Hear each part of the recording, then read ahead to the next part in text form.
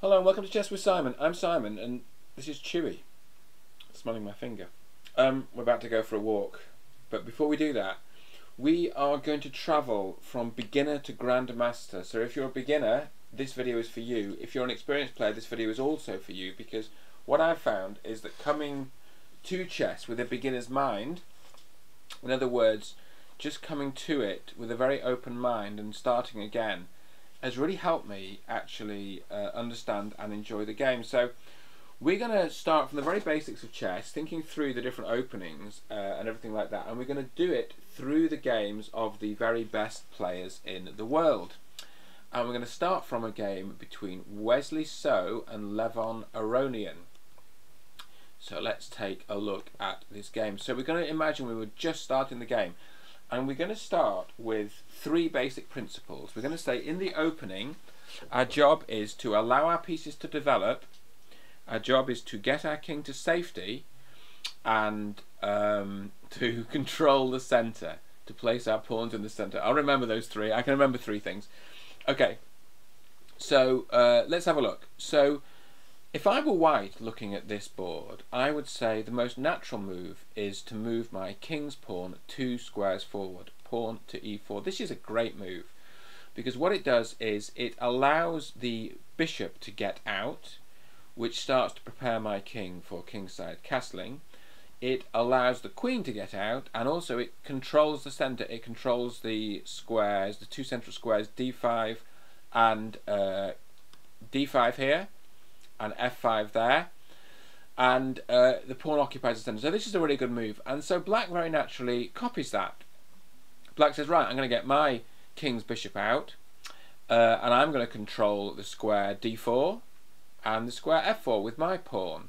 And again, this would also let the black queen out. White moves the knight to f3, attacking the e5 pawn, making way for the king to castle. This again just must be a good move. It's attacking a pawn, it's developing a piece, and it's starting to make way for the king to castle. Black defends the pawn. Again, it develops a piece and defends the pawn. There are other ways to defend the pawn, like moving the queen's pawn forward 1, pawn d6. But black chooses to defend the pawn. I mean, I think there's a general rule that they say develop knights before bishops, although like many chess rules, it can be broken. For instance, in the bishop's opening. But let's not get ahead of ourselves. Right now, we're just starting from the beginning. Let's defend the pawn with the knight.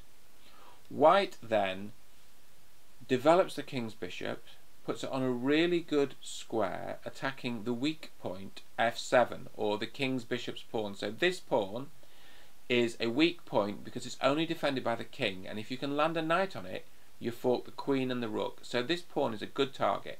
And the bishop's coming out to a really good square where it can attack this pawn, and also white's preparing to castle. Black does the same thing. Black develops the bishop to c5, attacking this, and also actually stopping pawn d4, because now there are three pieces covering d4 and there would only be 2 defending it, so you can't play d4. After bishop c5 you can't play d4. This is significant because if black had played bishop e7 you can play d4. Now white plays a funny looking move, pawn c3. Now it looks like this does not develop a piece and does not increase control of the centre, but actually c3 looks like a bad move on these terms, but it's making way for a really good move, which is pawn d4. So it's preparing pawn d4. Black develops the king's knight and attacks that pawn on e4. This is a good, sensible move. Now white has this move, pawn d4, and all of a sudden d4 is defended by 1, 2, 3 and attacked by 1, 2, 3. So this is fine, this is correct, it doesn't lose any material.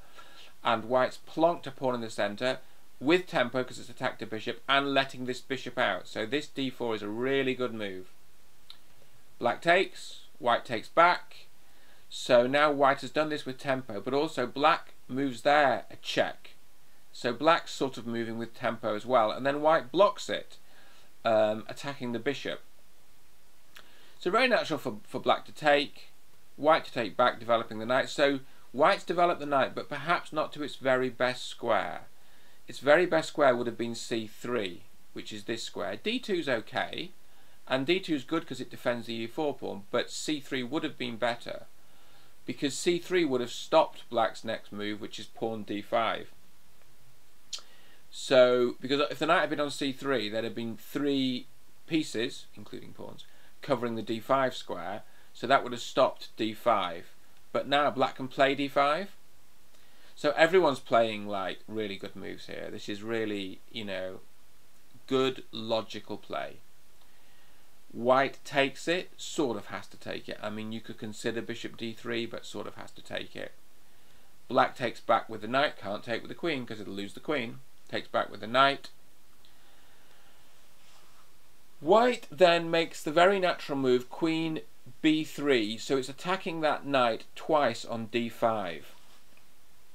But before white has time to play that, black plays knight to a5, forking the queen and the bishop, so attacking both the queen and the bishop at once. So if white took here, black would take white's queen. So the queen really has to move, and queen can move there with check, which is a fork on the knight and the king. So white meets black's fork with another fork. Black puts the knight in the way, thus saving the knight, and then white just renews the attack on the knight on d5. So black plays the fork again, so white plays the check again, so black puts the knight in the way again, so white goes back here. And the game ends because the position has been repeated 3 times, and so this is a drawn position.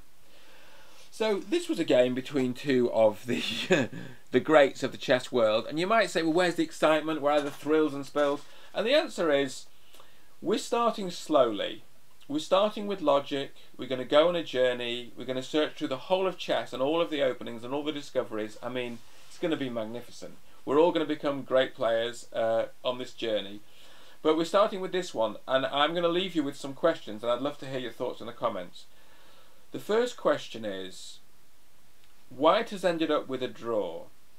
So probably, mathematically, chess is a draw. But white doesn't want to settle for a draw, right? White wants to try for more. So what could white have done? Although all of white's moves were logical, what could white do to try for more? Now, it may be the case that white just needs half a point to win a massively important tournament, so it may be that this suits white. But still, mathematically, we should know what white can do to look for more, because the onus is on white to try to win. And in the same way for black, I mean, black's achieved a draw. That's great news, because black's always trying to equalise in chess. But if black was a massively high-rated player, black might want more than a draw. So another question is, what could black have played that's still correct to keep the game going? How could black have kept the game going, kept the game interesting, and avoided this early draw? And maybe black's in the final round of a tournament and just needs a win.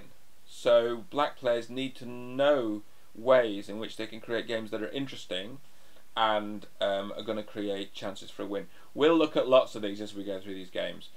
But to begin with, this game took place between Wesley and Levon Aronian in the Gold Money Asian Prelim. It's the same game has been played by many of the top players. They both knew what they were doing. The same game has been played by many top players over the year. It's completely correct, but it's also pretty boring, fizzled out very quickly. But this is something we'll build on and look at in future videos. If you've got ideas about variations you'd like to cover and moves that interest you, then just let us know. I'm Simon, this is Chewy. I'm going to go and get Chewy so he can say goodbye. Come on, you.